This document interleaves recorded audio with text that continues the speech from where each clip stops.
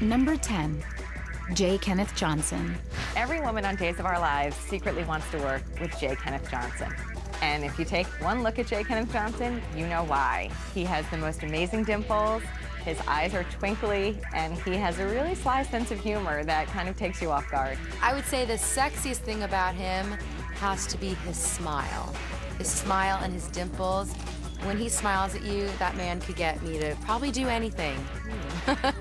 With blonde hair and a baby face, Jay Kenneth Johnson has the looks of an innocent angel but plays a devious Don Juan. Philip, he's a bad boy who does good things, or a good boy who occasionally does bad things. I have at least 2 or 3 women chasing me. I find that extremely sexy.